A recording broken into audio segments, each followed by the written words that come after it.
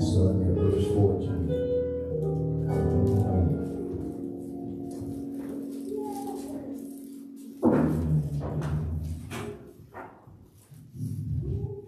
As the Lord keeps sitting on, y'all gonna find out the stuff gonna start to go smoothly and quickly. Yes, Lord. Amen. Chapter 4, starting at verse 14. And Jesus returned in the power of the Spirit into Galilee, and there went out a fame of him through all the region round about. And he taught in their synagogues, being glorified of all. And he came to Nazareth, where he had been brought up. And as his custom was, he went into the synagogue on the Sabbath day, and stood up for to read. And there was delivered unto him the book of the prophet Isaiah. And when he had opened the book, he found the place where it was written, the Spirit of the Lord is upon me, because he hath anointed me to preach the gospel to the poor. He hath sent me to heal the brokenhearted, to preach deliverance to the captives, and recovering of sight to the blind, to set at liberty them that are bruised, to preach the acceptable year of the Lord. And he closed the book, gave it again to the minister, sat down, and all the eyes of all of them that were in the synagogue were fastened on him. And he began to say unto them, this day is the scripture fulfilled in your ears. And all bare him witness and wondered at the gracious words which proceeded out of his mouth. And they said, is not this Joseph's son? And he said unto them, ye will surely say unto me this proverb, physician, heal thyself. Whatsoever we have heard done in Capernaum, do also here in thy country. And he said, verily I say unto you, no prophet is accepted in his own country. But I tell you a truth. Many widows were in Israel in the days of Elias, when the heaven was shut up 3 years and 6 months, when the great famine was throughout all the land. But unto none of them was Elias sent, save unto Sarepta, a city of Sidon, unto a woman that was a widow. And many lepers were in Israel in the time of Elijah the prophet, and none of them was cleansed, save Naaman the Syrian.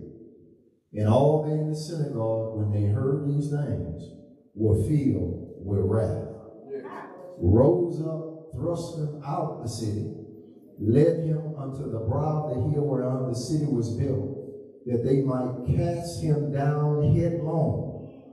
But he, passing through the midst of them, went his way, came down to Capernaum, a city of Galilee, taught them on the Sabbath days, and they were astonished at his doctrine, for his word was with power.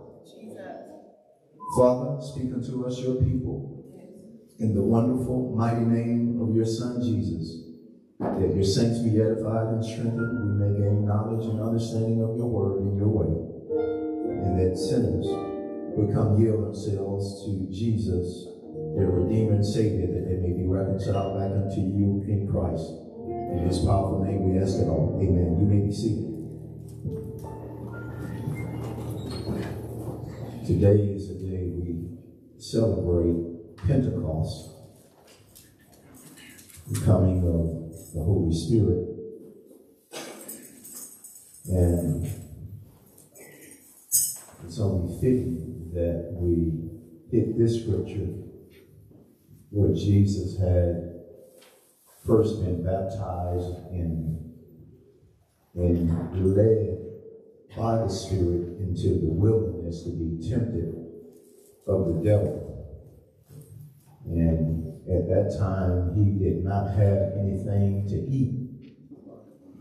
And of course, the enemy loves to bring us things in the places where we empty and hungry. Amen. Because if you were not hungry, you would not want. If you full already, you don't have space for nothing else to eat. Amen. Any of y'all ever been full and tried to eat something? Amen. If you already full, what's going to happen is it's going to come up because there's no more room. Amen. Amen. But what the enemy did not know is that Jesus was already full of the Holy Spirit. Amen. Amen. And so he kept coming at Jesus, hitting him with all these different temptations and tests. And told him, if you worship me, I'll give you access to all the kingdoms of the world because they've been given unto me. And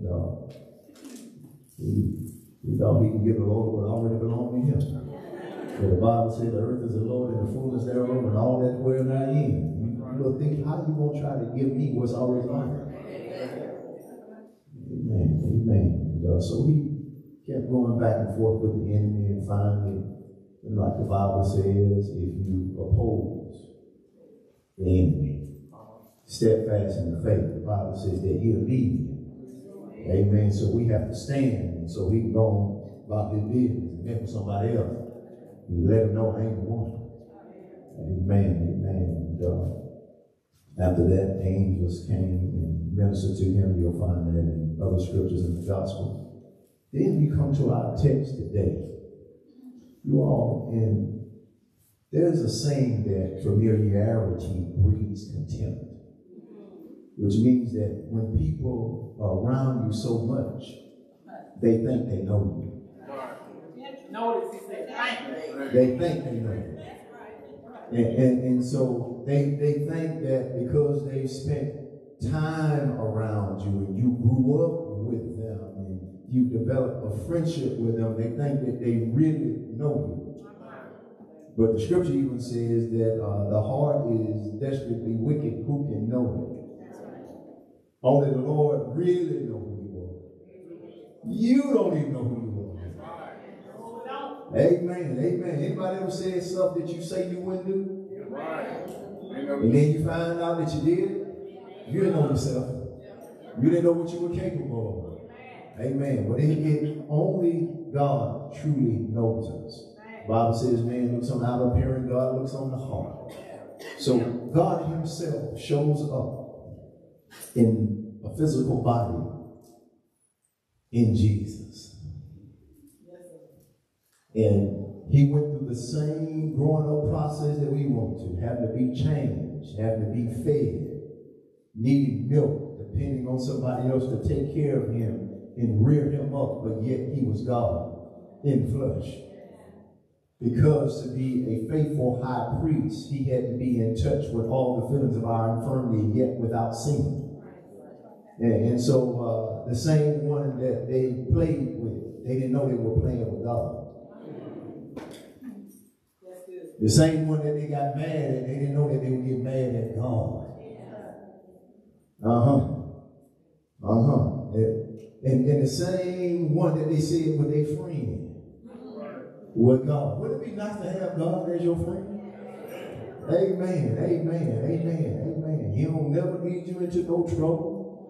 You don't never hear him cuss. Amen. They throw no rock at nobody's window and bust out a lie, say he ain't do it. Are y'all with me? Amen, amen. So he grew up, in Nazareth. Nazareth was like a Gentile outpost for the Roman army. It was a small little place, and this is where Jesus grew up. The Bible even said that he should be called a Nazarene. And so when a young Jewish man came to the age of 25 to 30, he was launched into the purpose that God had for him.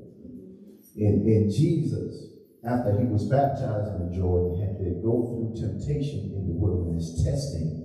Because when God said you belong to me, when he says you are my beloved, when you hear that, know that you will have to go through the testing process to prove that you really hear.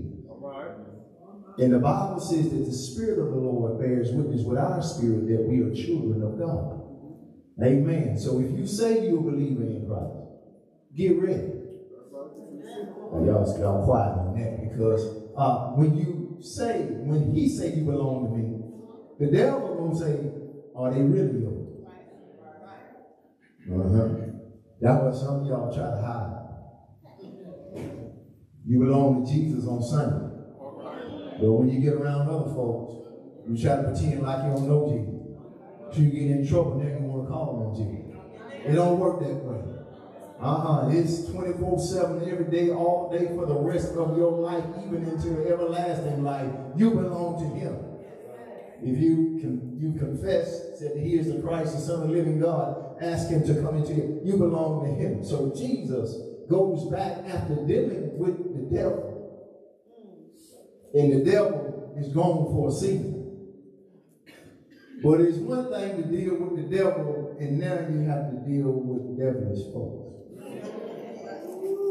Have y'all, had a little battle with devils and demons, and then, God lets you overcome by his grace, and then you say, I'm glad that over with. And then the next day you have to deal with some other ones. That in a little earth suit. And so the Bible says that Jesus returned, which means that that's where he came from. Now he's going back. Now, in the title, I want to give you this. Don't reject whom the Father has sent to you.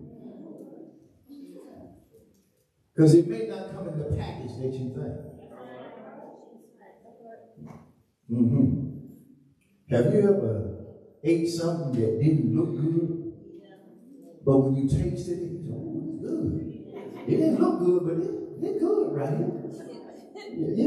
Yeah. I didn't like broccoli when I was younger, but now that I'm a little older, and I understand the benefits, I like broccoli. That's right. Yes, sir. I definitely did not like cauliflower when I was growing up because it looked weird. But now that I'm older and understand the benefits that I get from broccoli and cauliflower, I can get past the presentation to get what's on the inside. Oh, y'all ain't with me. There are some folks looking at you and they're looking at the presentation, but they don't understand the value that you can bring to them because of the God that's in you. Jesus returned in the power of the Holy Spirit. See, it's one thing when you leave, and you're leaving in self. Even though he was God in the flesh, yet he had to suspend his divine right to act as God. So he was just operating as God in a natural body, waiting on the power of the Holy Spirit to be endued within him, to be filled without measure. So when he came back, he was not operating the same way that he left. Even though he was God and he was holy and he was without sin, but now he said, now I can move. Now I can really demonstrate the God in me. I got to tell you, some of y'all been places where you grew up, places where you've been raised, and when God take you back, you're not going to be the person that you were when you left. And it's going to be difficult for some folks to deal with you when you're not like you used to be. Those here, the Bible says that he returned in the power of the Holy Spirit. Now, that power is miraculous power. Now, I don't know about y'all, but if I was going through something and was coming to fellowship, I want the person who reads the scripture to have some power. I want him to have miraculous power. Amen. I'm trying to get his attention. Me. Give him a look like right here. Scan me. Examine me by the Holy Ghost. Do a Holy Ghost CT scan. A Holy Ghost MRI scan. Give me a quick sight test. Make sure my mind right. Y'all ain't with me. You want to make sure that that man is operating in the power of the Holy Spirit. So if he sees something that ain't right, he can speak and deal with it. All right, y'all. Bible says that his fame went out throughout the region. So he left home, but yet news got back to where he was at, that Jesus was now speaking on a level that they yet had not heard. And you know, when God started working through you and doing things, the very folks that you were raised up with, came up with, were wondering like, is that really going on? Did God really save them? Did God really call them? Did God really gift them on that level? We want to see for ourselves. You know, the news go out about you, how God has touched and changed your life. Folks want to see if it's real or not. And then when God, he get ready, he'll send you back. Then he goes back, and the Bible said that he taught in their synagogues being glorified at all. Meaning that when people heard him teach, they gave him glory and honor and reverence and respect. And their view and opinion of him increased to the point that he was no longer, in their eyes, the son of Joseph out of Nazareth. Because the Bible says that folks thought so little of Nazareth, they said, can anything good come out of Nazareth? What God likes to do is God likes to raise up things in places that people despise or look over. He likes to hide you and me until we're in a place that the Spirit can show up in us and through us. Y'all need to get to the real things. Let me hurry up. Then he came to Nazareth where he'd been brought up. And his custom, say custom. So custom is what you have been prescribed and taught to do by those who are your parents and your elders. So his custom was Saturday, I go to fellowship. I'm going to say it again. From sundown on Friday to sundown on Saturday, that's when I devote time to the Lord. What is your custom? What patterns are you setting for yourself and your children and your grandchildren? When I was coming up, it was known Sunday, church. Wednesday, Bible study. Sunday, ain't not open. Now the liquor store open every day, all day. Even the shoe mall club shut down. Y'all don't talk to me. Now the devil got it turned up all the way. Why? What are the customs now? I have set a custom in here. Y'all with me? Because if I don't set the custom, because you know what's gonna happen to them young folks? They gonna tweet, hey, you gonna come to church, leave your phone. Pastor gonna call you out. If you ain't looking at the Bible on your phone, you better not pray. Why? Because we're saying what? Custom. Letting them know that when you come to those doors, your mind and your heart has to be on the Lord. Are y'all with me? So what if we teach it if we're not giving them customs that going to give glory to our God and that they're focused on God so that when they're not in your presence, God is in their heart. When folks want them to do something, they go, oh, no, oh. It's going to be hard convincing them. And even if they do it, they ain't going to feel right when you set customs. All right, y'all. He said he went to the synagogue on the Sabbath day, stood up to read. I know Mary and Joseph had to be proud. It doesn't tell us at this time if Joseph was still alive. We know Mary and his brothers and sisters were still alive, but ain't it nice when you see your children doing what they were purposed to do?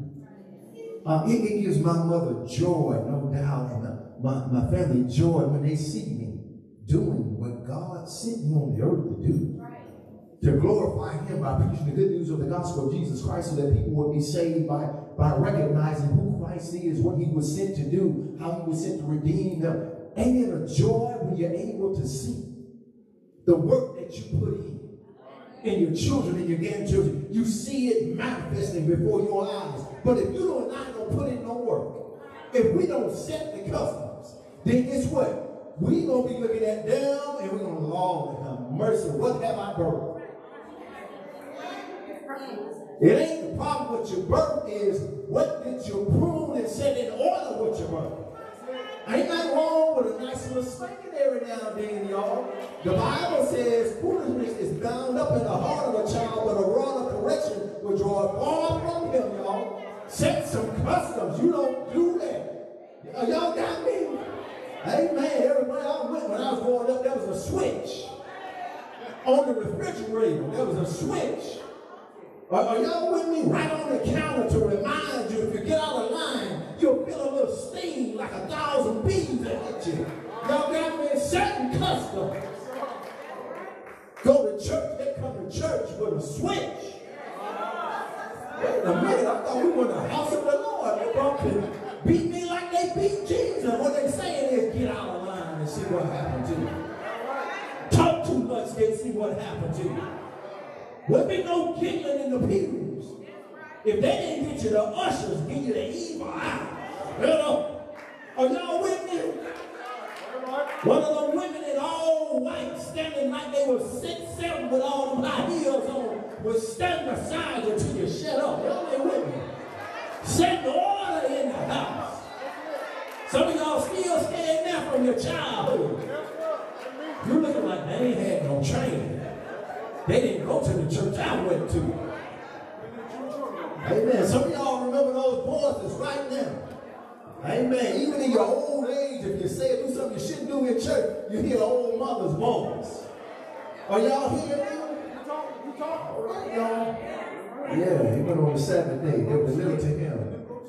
Unto him, the book of the prophet Isaiah. Look here. If he gonna stand up, he needs a word. I don't know how people can stand up, but have no scriptures before them.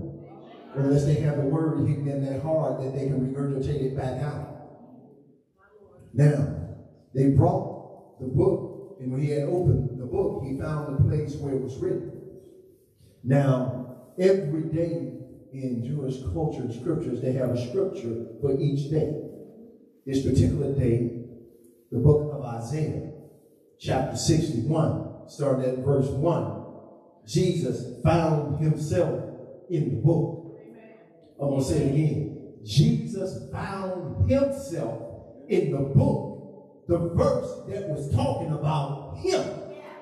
Have you and I found ourselves in the book, in the verses that are speaking about us and the purpose that we have on the earth?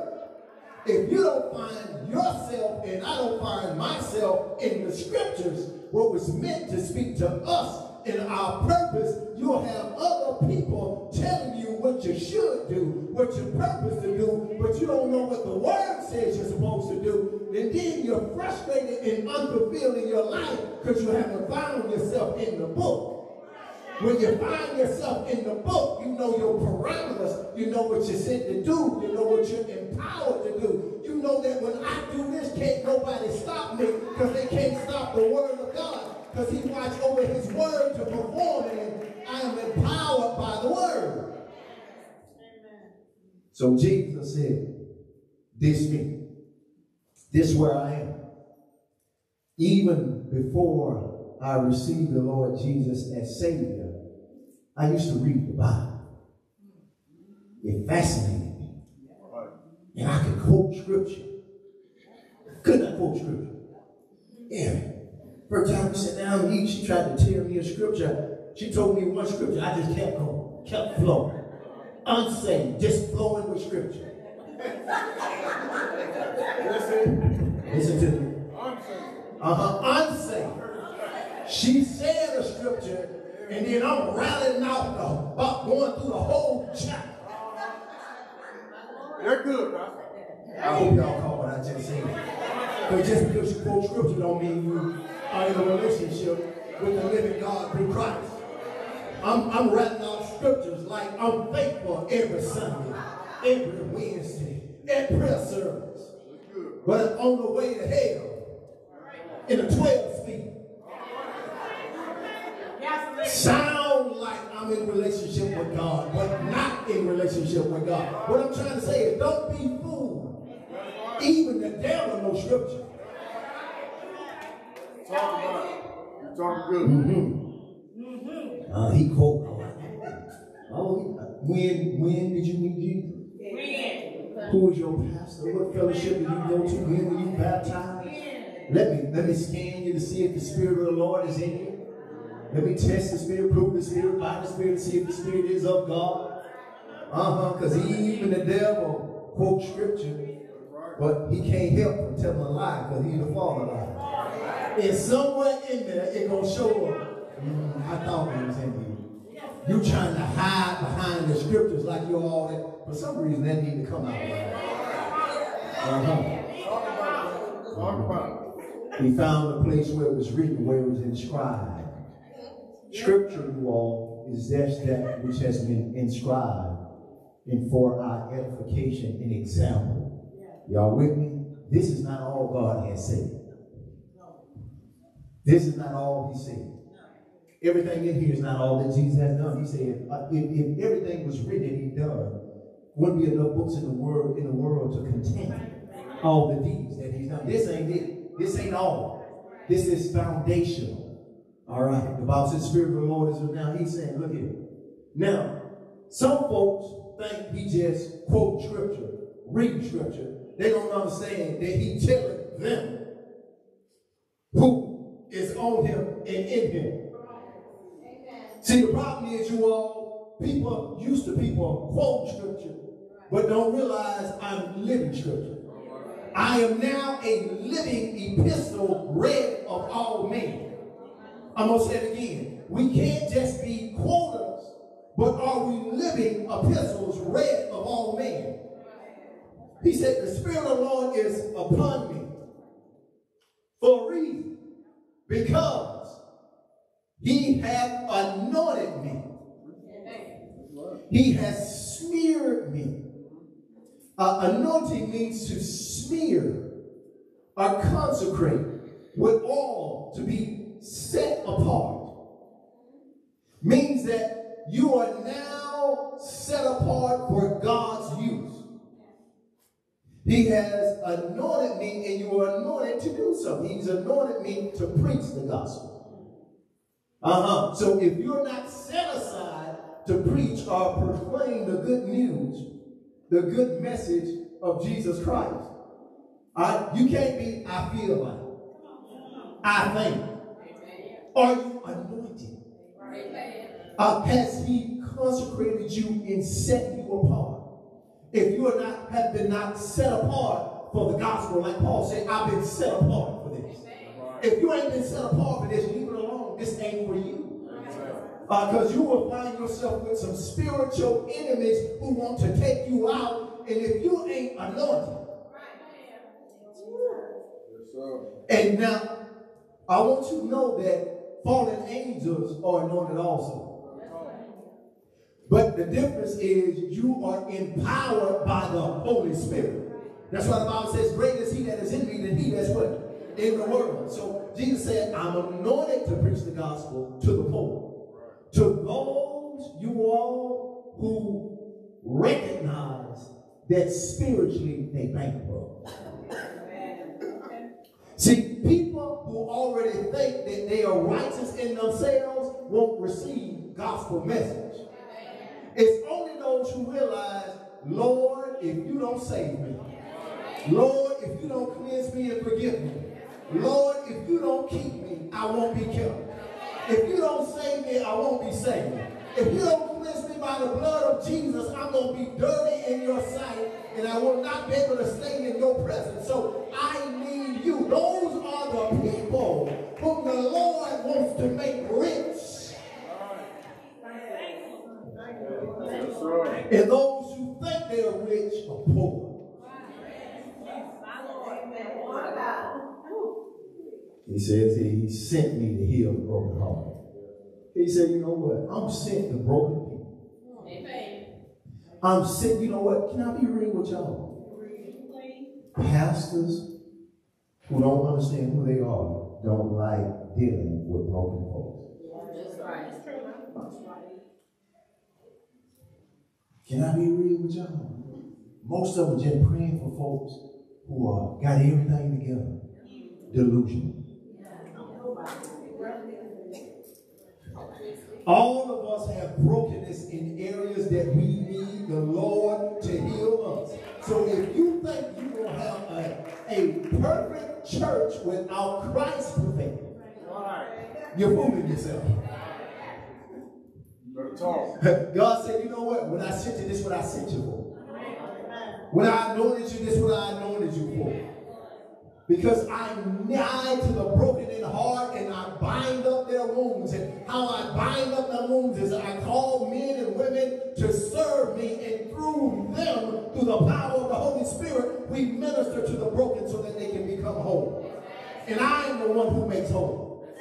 So if you don't want to do that, I don't really think you're called to the ministry.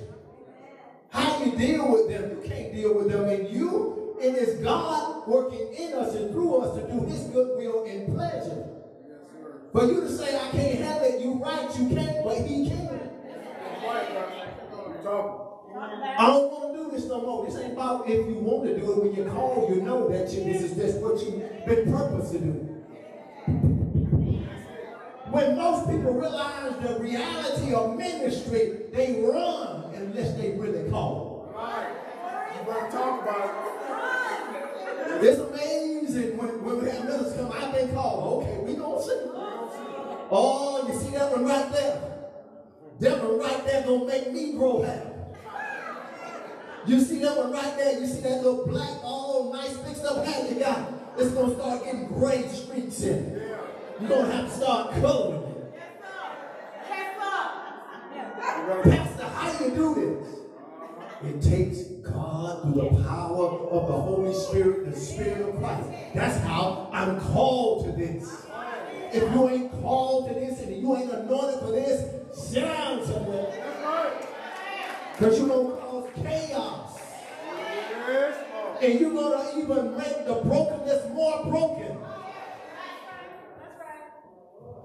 Jesus said, this is what I'm sent for. And preach deliverance to the captives. Those who the enemy has bound them, blinded. They can't move. Because the enemy has them captured in mind, spirit, in body. He has them captured. But I'm sent to set them free. I'm going to say it again. Just say, I'm sent to set the captives free. But if you call, you can't free nobody else. Are y'all with me? If you call, you can't free nobody else. You know what I found out from the Lord? He said, there's stuff that you can't deal with until I deal with this. And when I deal with this, then you can go. Y'all ain't with me. Thank you, Lord. See, there's some people who want to admit stuff to you. He says, when you free.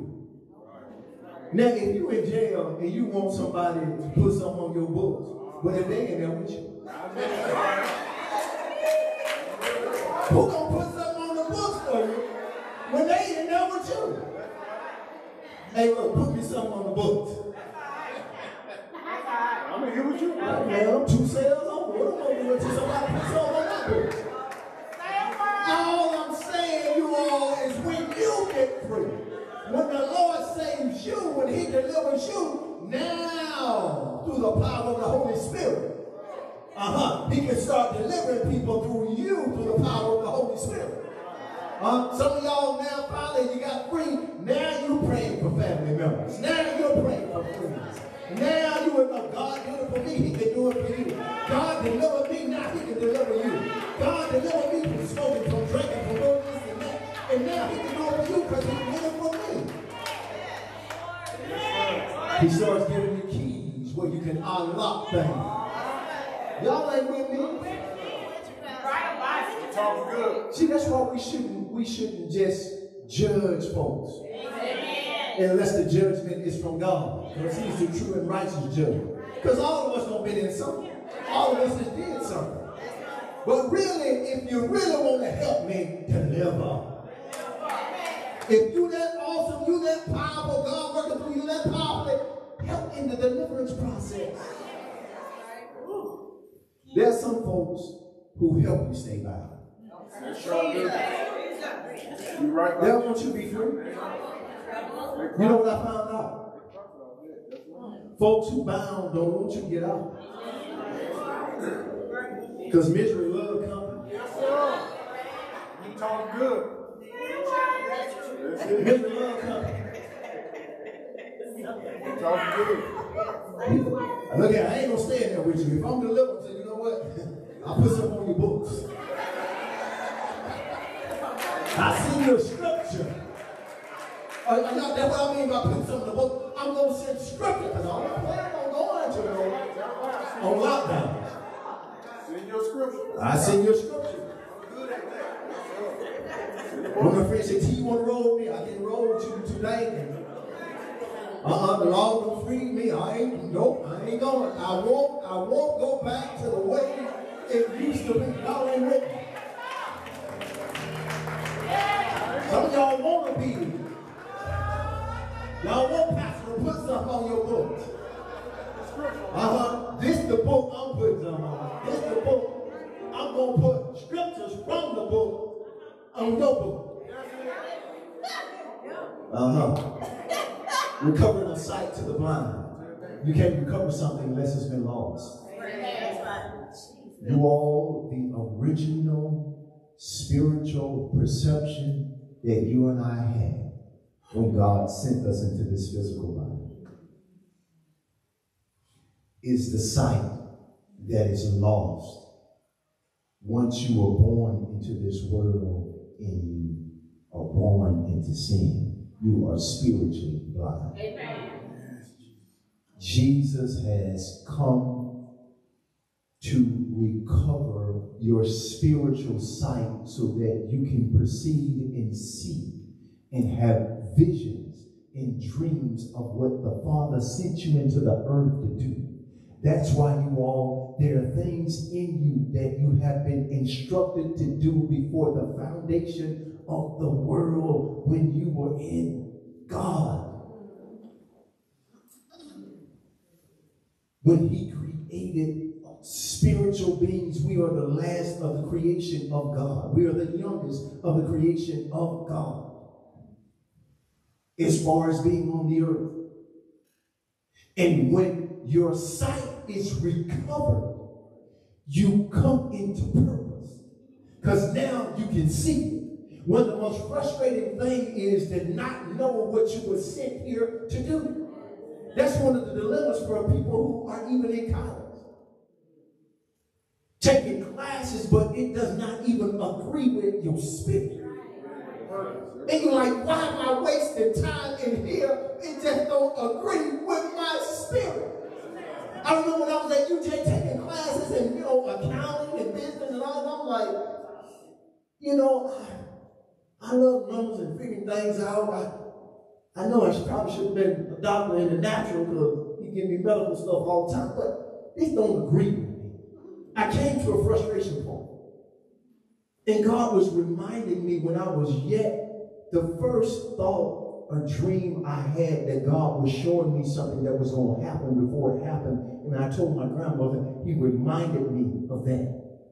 You remember when you were on the sofa with your grandmother? The first dream that you remember that I gave you that was going to come to pass the next day, you told your grandmother. This is what I'm calling you for. And I was like, stop staying up all night trying to fight against what I sent you in the earth for. Slept one night a week. Some of y'all ain't sleeping. You're outside of purpose. When you get in purpose, you sleep. Until he wake you up to pray. Talk about it. Are y'all with me? I know you're frustrated. Amen. Amen. And then you're frustrated with people who are trying to tell you what you should be doing when they don't know purpose. Right. You better believe it. I see it all the time. And I remember when God called me and he said, now, how I'm going to do you, I'm not going to do you the way that I may do someone else. This is your own special assignment for me. So don't let nobody get in your ear trying to tell you you're making a mistake and all of that. That ain't your God. They didn't send you to the earth. I did. I'm going to take care of you. I will provide for you. I will protect you. I will heal you. I will deliver you. Not them. When you get in trouble, they're not going to be able to help you like I can help you. Your assignment is to obey God. Somebody need to hear that. The folks that are bruised, I'm going to set them at liberty. If you're bruised, he said, these circumstances and situations and folks ain't going to keep beating on you. I'm going to deliver you from being bruised. You know what? Areas that are bruised hurt more than cuts. They are more tender to the touch. When you're bruised in the air, somebody can just bump up. You know? Yeah. Right. He said, I want to deliver you from having to always be so sensitive to touch.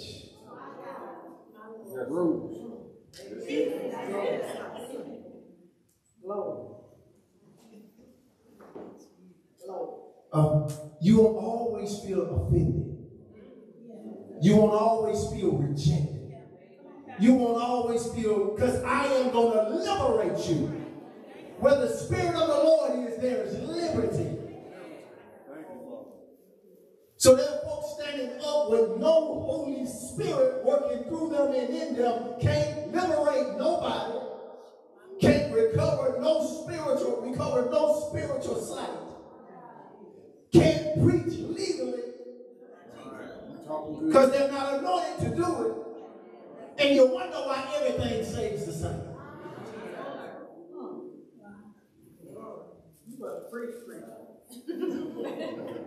And the Bible said, you need to close the book. He said, I don't have to say nothing else. I already done told y'all who I am, what I came to do. And you know how it is when folks have measured you, but your measurement is beyond their measurement, but they want to keep you in the box. Oh, if you have not found out the frustration of being in folks' little box. How many of y'all folks got y'all in the box? They think they know who you are just because of the little bit they see you are, and even some little failures and struggles that you have, they got you in the box, but they don't know you that God sent me here to be outside the box, and just because no stick of measurement, no little ruler don't go this far. No little measuring tape, guess what? It don't extend this far, because what he's doing in me and through me, he does far above all that I can ask or think or imagine. So your little ruler, your little measuring tape don't stretch out at all.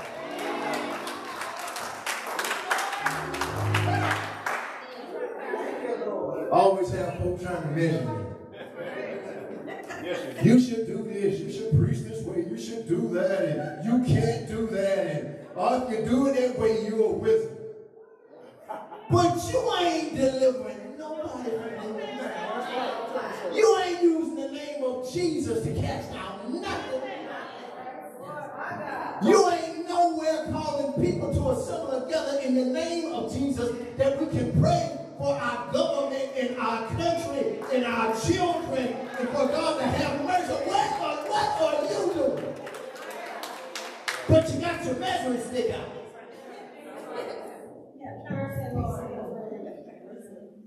Talk about it. And every time they set out a measurement, I say, Lord, do something crazy. I mean, just do something that sounds stupendous. Yeah, they say in the street, just stupid. God, do a stupid, crazy. Do a deliverance just crazy. Lord, then let me fan somebody with one of the little church fans and they just fall out in the thing.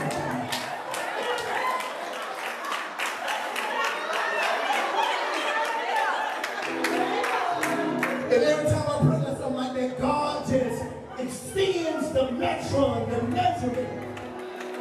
He said, just blow on it this time. Blow on it. He said, I blew on the animal. The breath of life, pop, they fall out. And the Spirit of the Lord come upon them. Y'all ain't with me? Why? They are not my measurement. God determines. He called, not them. Not mama, not daddy, not kinfolk. God called me. God filled me. So what y'all say, anybody else say, does not matter. In the end, you're not going to be the one that say, well done, my good and faithful servant. You're going to have to stand in line, wait on your turn for him to examine you. That's why I don't care. That's why I have such a good time preaching. Why? Because I know ain't nothing y'all can do about it. And ain't nothing I can do about what God having you to do. Because he treats you, talk to you, feel you for your assignment. The best thing I can do is celebrate, praise God for what he's doing in you and through you for his glory, so we can get on the same team in unity and bust up the devil's plan. Are y'all understand what I'm saying? Go to the devil. Gave it to the minister. Here you go. I don't know how you're going to follow it up right there. Amen. Will there be one? That's all you're going to be able to say.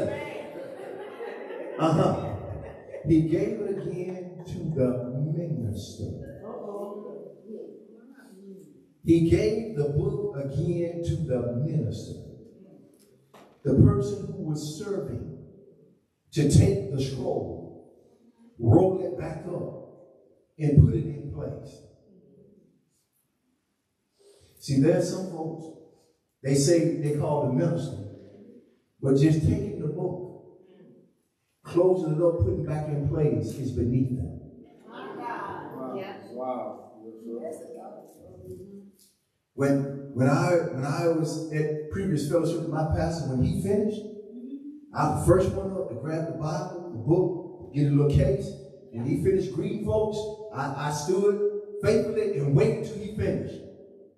Much as I love chicken, I stayed there until he finished shaking every person's hand, no matter how long it took. Why? I understood that I am a servant first. And he don't need this on his shoulder when he's trying to hug, greet, and encourage people. Are y'all hearing me?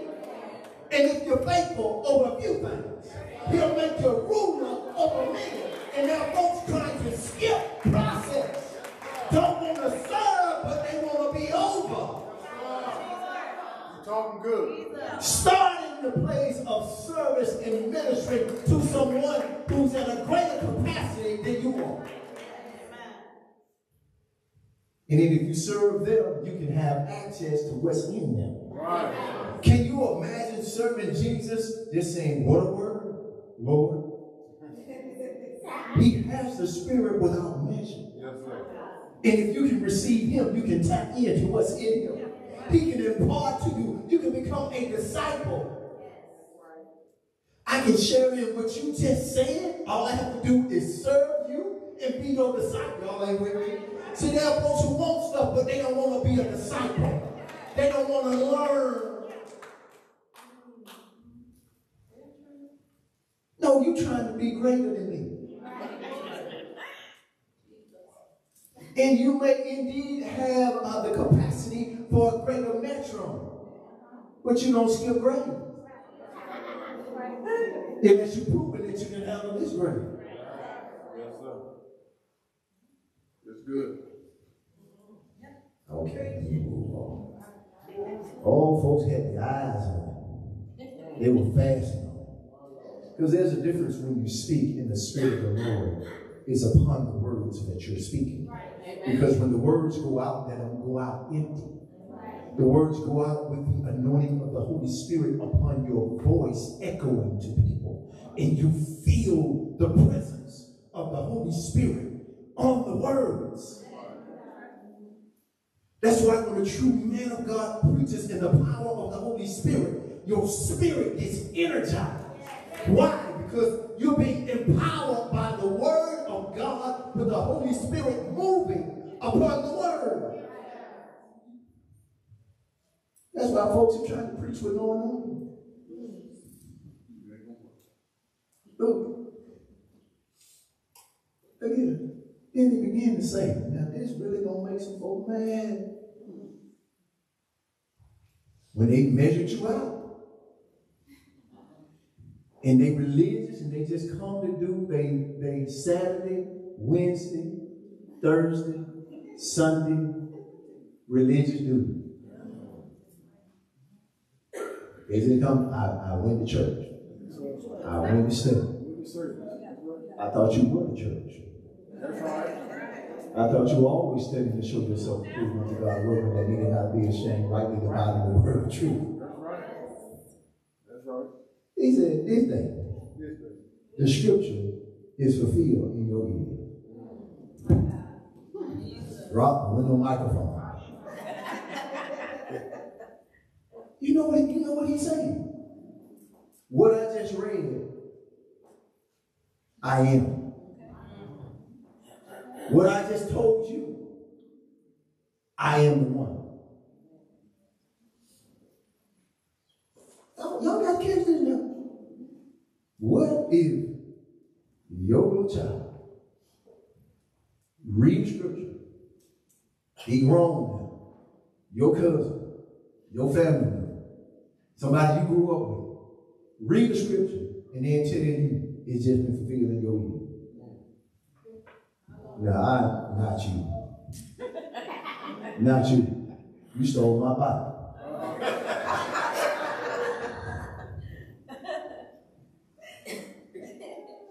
You the one got mad and cut my tie and thought didn't nobody know about it. Okay, y'all. So you talking about now God using you. Y'all quiet. But look, all bear him witness. All bear him witness. All bear him witness testimony and wonder at the great, look at gracious words that were proceeded out of his mouth. They said, now look, they bear witness and wonder at the gracious words. Now, there's a contradiction. What he's saying sounds so powerful, but yet, they're Job's or something. They dad built my table, my sleep. No, yeah, he put me a new window. Yeah, he fixed my roof when the storm came. Yeah, when he the one helping Joseph help, didn't he tell him, Jesus, go up there, nail that in right there. I'm going to do this over here. Oh, that's Joseph, boy.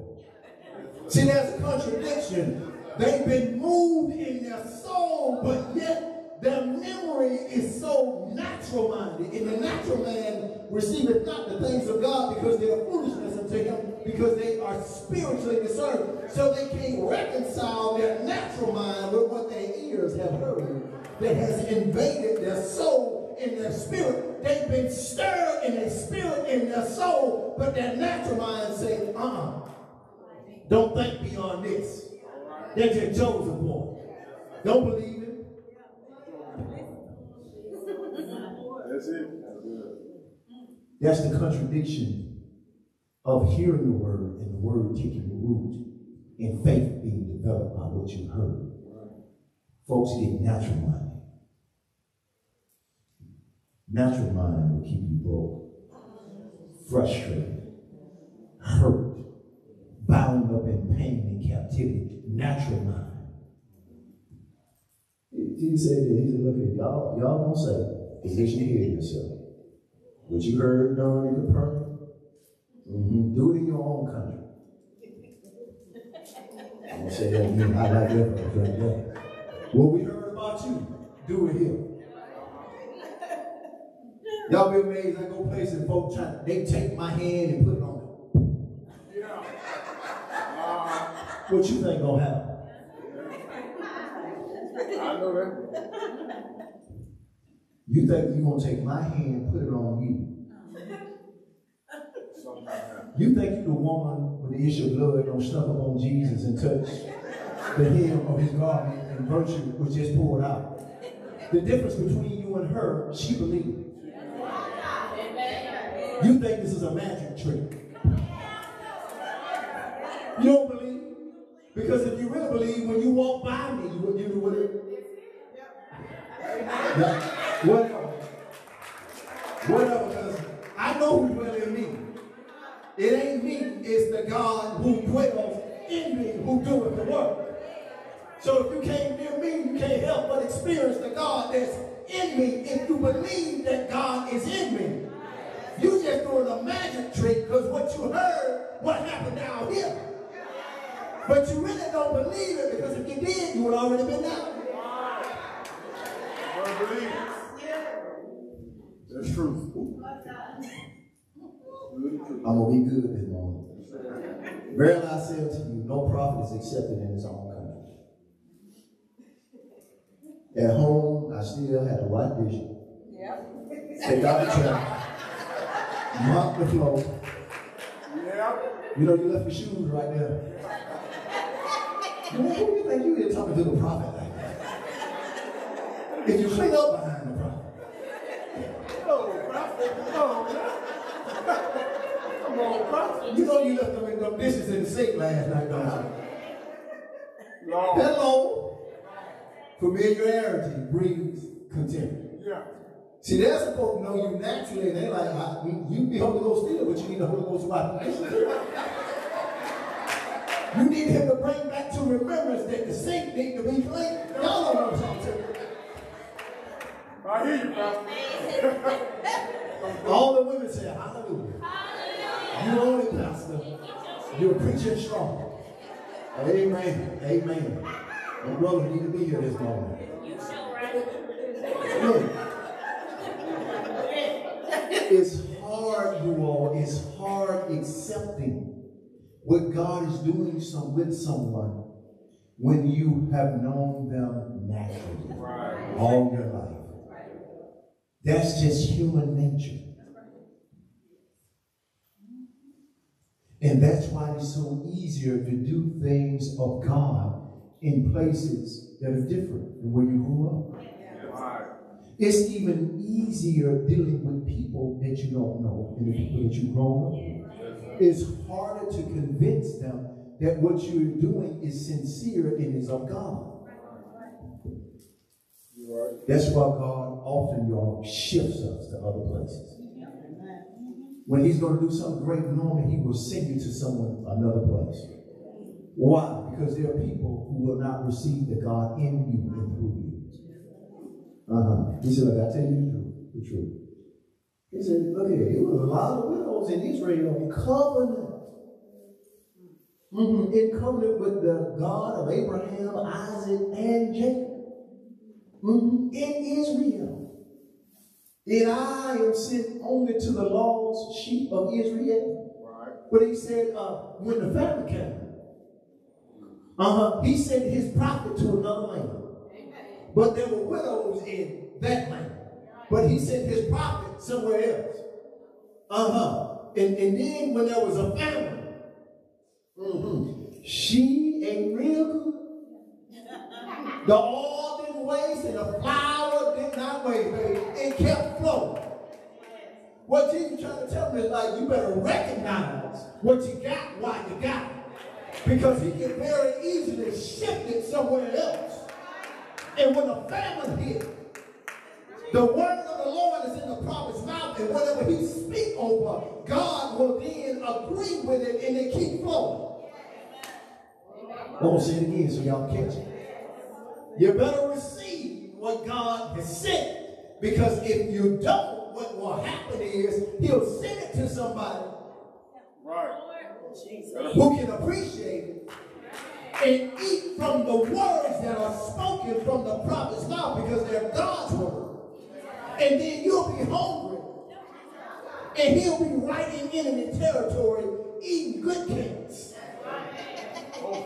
Good chicken. Anointed, deep fried chicken. With a widow who has no one to help her. Right, y'all. Right.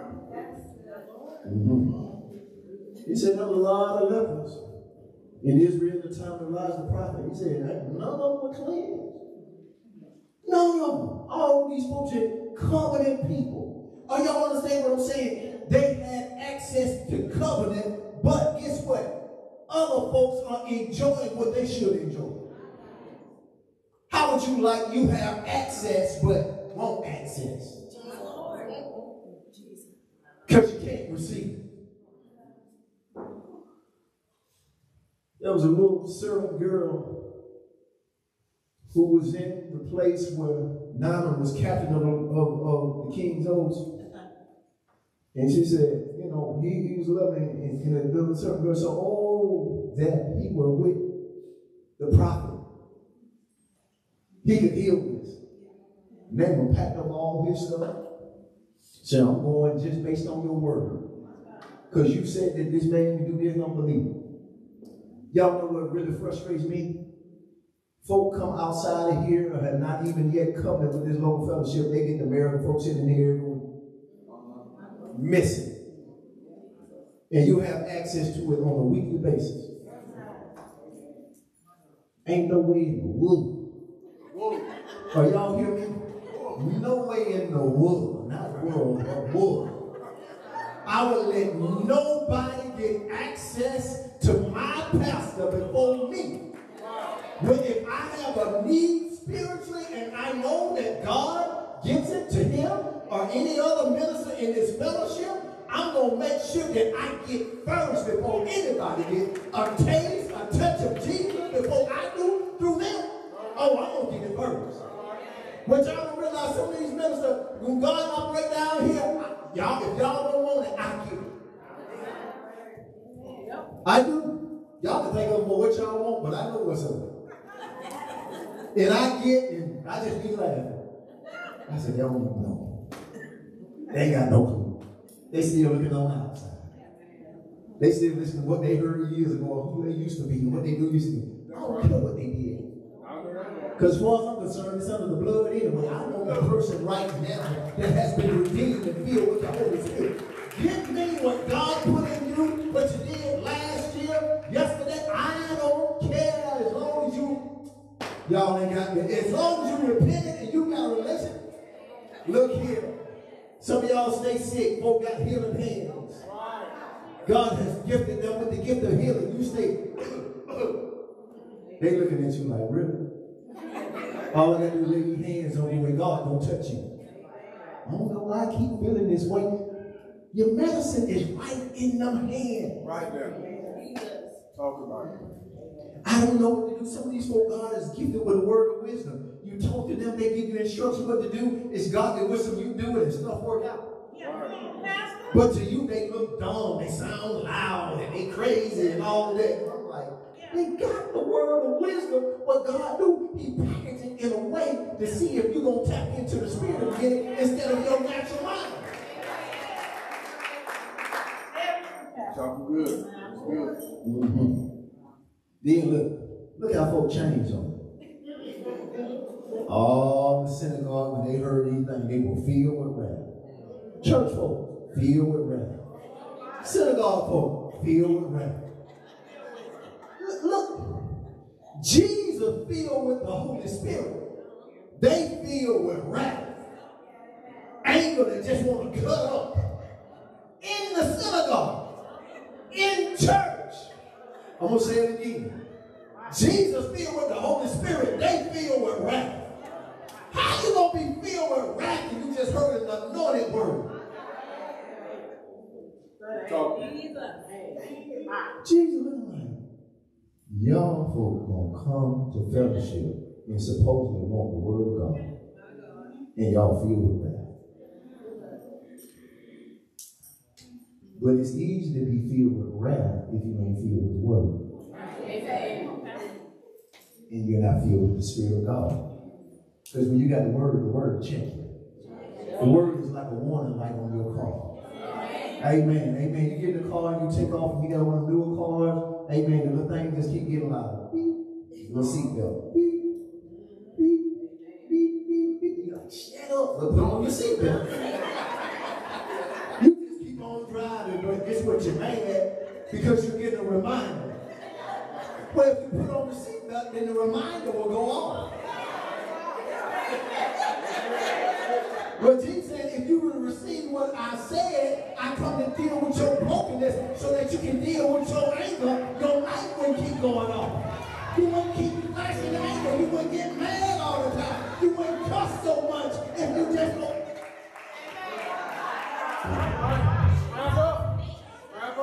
Wrap up. Let me hurry up. Because I don't want nobody full of wrath up in here. But just know you don't want it. You don't want it. Oh, I got some soldiers with me that you cannot see. You don't want it. Oh, no, baby. They walk heavy. And they strapped. And I'm not talking about a 9mm. No AKA. No, what they come with will straighten you out spiritually. Get you back in order. Then if you really get too high, all stuff won't go right for the rest of the week. Till you repent. You don't want it. And I don't even want it for you. I want you to be blessed and highly favored. Look here. Look here. They were in wrath. The Bible says the wrath of man does not fulfill the will of God. I guess they just overlooked that scripture in Proverbs. Go to church but don't know enough word to hold yourself in check. Or to just say, Lord, you know what, I'm mad and you know what, but help me. Amen. You don't see nobody praying, do you? Look, it ain't amazing. They speak, that's what they religious, but not spiritual. When you spiritual, when you get into play, God start talking to you. Come on, anybody else been real mad and then the Holy Spirit give you an utterance? Calm your spirit down. Yes, Lord, I know I can't do that. I can't think that way. I gotta think different from that. Yeah, Lord, I know I'm not supposed to do it that way now that I know you. Forgive me, Lord. Help me, Lord. Yeah, I know a blessing. Blessing, they know not what they do. Anybody ever talk to yourself like that? See, but when there is no true relationship, there is no restraint. They rose up. Look here. Who is going to be foolish enough to try to fight their own Savior, their own Redeemer, their own God? You got to be crazy to want to sit. He told you, I'm here to recover your sight, to heal your broken heartness, to get you out of bondage, and you get rid of the very person that can help you. There are folks whom God has sent them some people to help them, to deliver them, and guess what? They got rid of the help. Say that again. They got rid of the very ones that God said, I'm sending this person and I'm going to be in them to deliver you, help take care of you, provide for you, give to you, pray for you, love you. And like, I don't want them. Because I don't like what they say. I don't like their presentation. I know who they are. I grew up with them. Stay bound, stay blind. And stay broken hearted.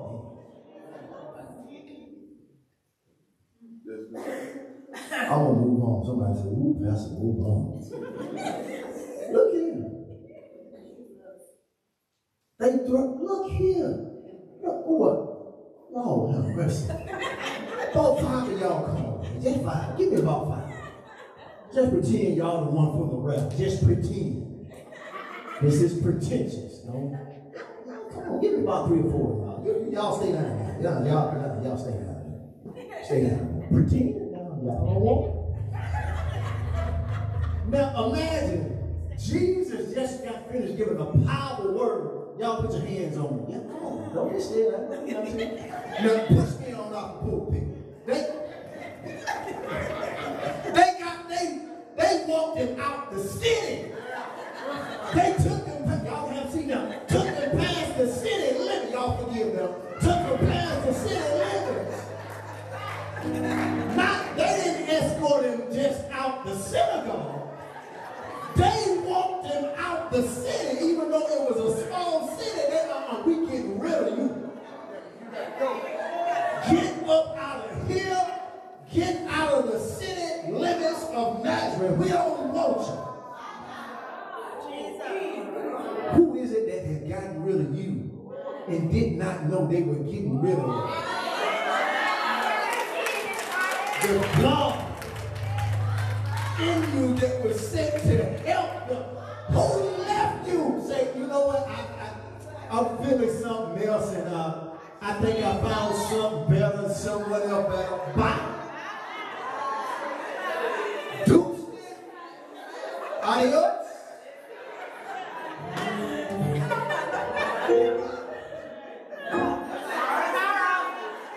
I learned the ministry of taking the dust off my feet and pow, pow, pow. And I'm taking my peace with me. Are y'all with me?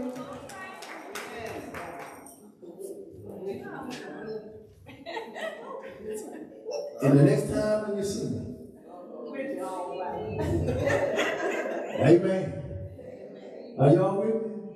I'm like one of them rappers. Don't you see me rolling? Are y'all with me? Ain't not like when folks get up there and the blessing of the Lord is upon you because of your relationship with Him. And then they're looking at you and now they're in regret. And they're like, I wish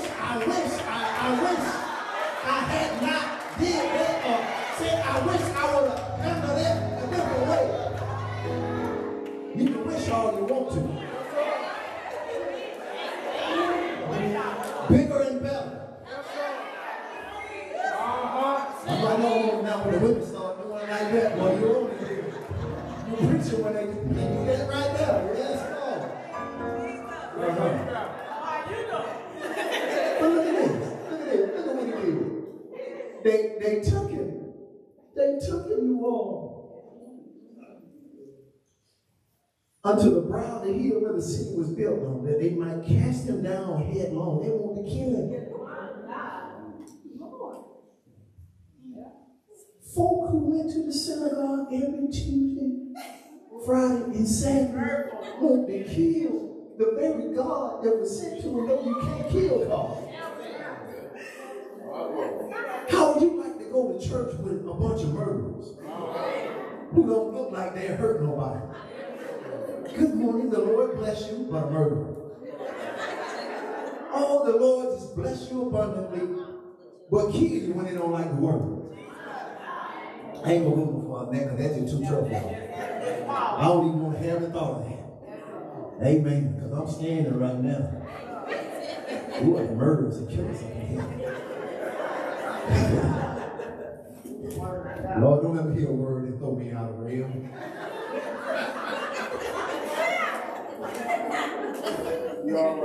You snatch out a little flashing yellow light and finally got a little flashing red light. Overturn all the other chicken houses. I'm just playing. Y'all love me and I love y'all. Y'all remember we got the party song. I love you, you love me. We one big happy family. Amen. All right. Hey, we love each other down here. The spirit of unity and oneness and love. Amen. Look what he did. They took him to the brow, and all he did was just turn around and walk right through him.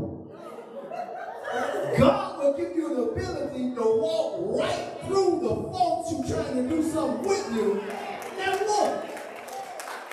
It wasn't just one you allowed, and he just walked right through them. He did the miraculous. He walked right through the haters. And I don't know, whenever I get this vision of Jesus, I just get the vision of, you know, his long dark hair and his robe that was seamless. And I don't know, it's just something about when I just see the Lord walking in majesty, the one who walks on the water and just he rides upon the wings of the wind. I just see him say, if they think they can touch me. Are you with me? I don't know if he told Hammer, you know what, come on a few generations before your time. Let them know they can't touch this. Are y'all with me?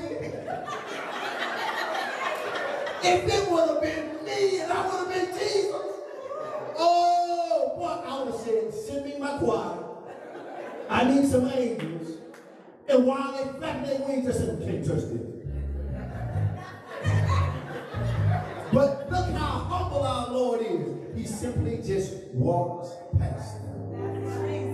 When God starts to deal with you through enemies rising up, don't make a big scene. Simply just walk. They're not worth your time, your effort. If they reject the word of God and they reject the God that's in you, don't waste time trying to fight them. Just walk through. God will give you the grace, the supernatural ability to what is opposing you, trying to push you out of purpose. You actually return back around and walk through them. And if they keep trying to push you while you're supernaturally able to walk through them, they're going to fall over. What they're trying to throw you over, they're going to fall over trying to get rid of you. I'm going to say it again. They're going to fall over trying to get rid of you. Because if you're trying to press against what is there, not there anymore, laws of gravity saying you're going to fall. You're going to fall. That's it, bro. Receive it. And he said, look here, let me go ahead and get me a new headquarters.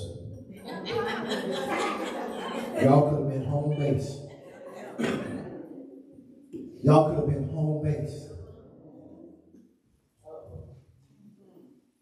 So much money could have been coming in because the ministry would have been built up. If I was here, so many people in this city who were sick could be healed, delivered. Even those who were impressing you came to our God when they heard the word of God, because there were centurions that later on came to the Lord, believed in the Lord. Guess what? And you could be out of lockdown. Your city could be out of captivity if you really wanted me, says Jesus. But since you don't want me, guess what? Then now you're going to stay in captivity. You're going to stay blind to the purpose of this city, because when people are in the city has a purpose. Are y'all understand what I'm saying? There are cities that God assigns a purpose for that city because you and I are in that city. Works of the enemy that should be destroyed when you are there, the anointing of the Holy Spirit starts to unfold the purpose of God, and what the enemy could do, he can't do because you and I are there.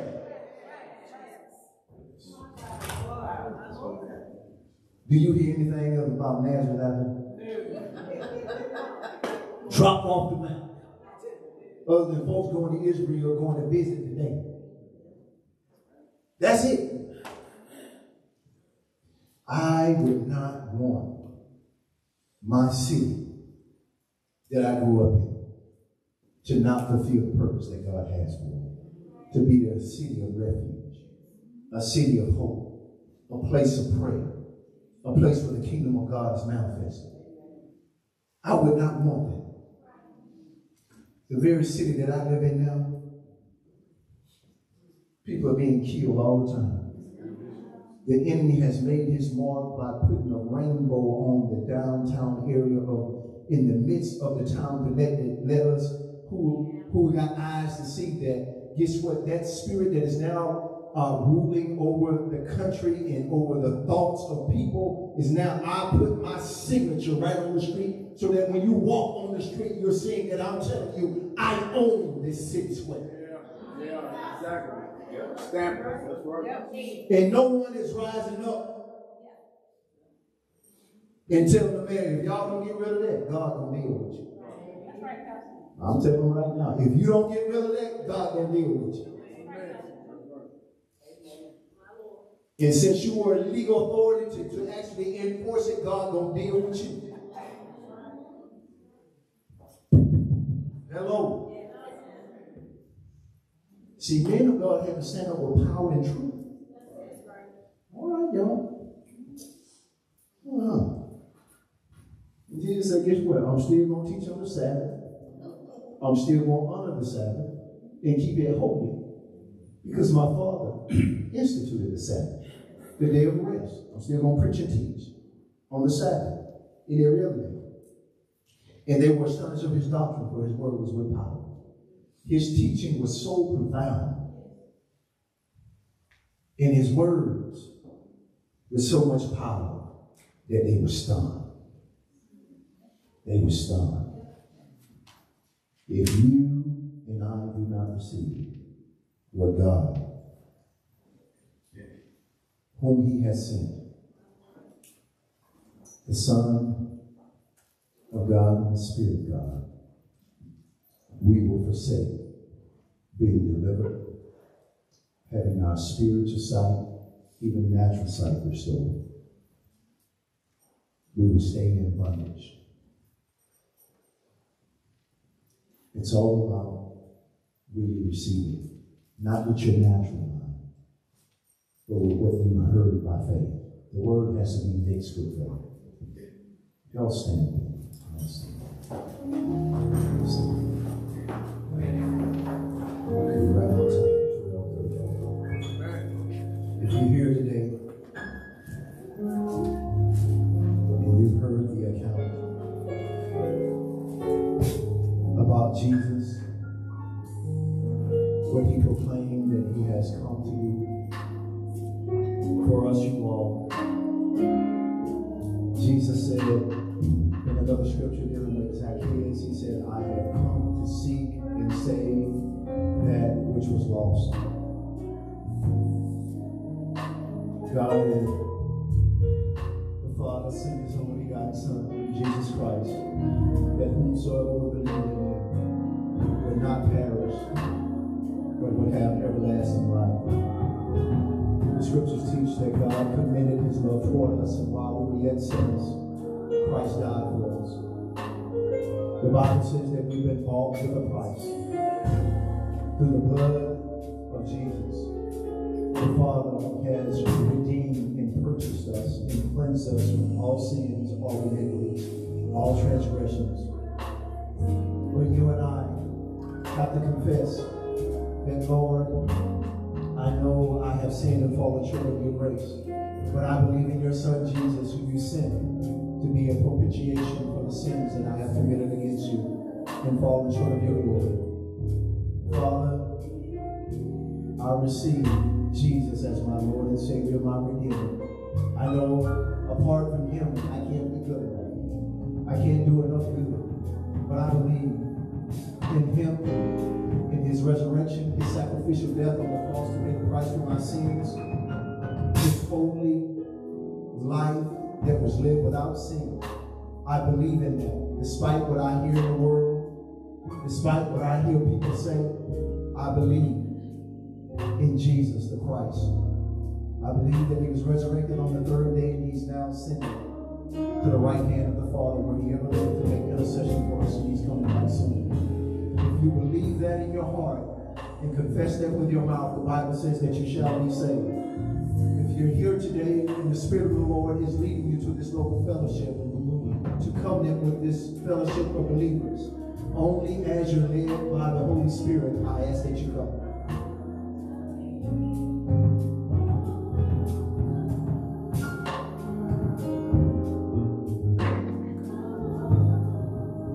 You may be seated. We're about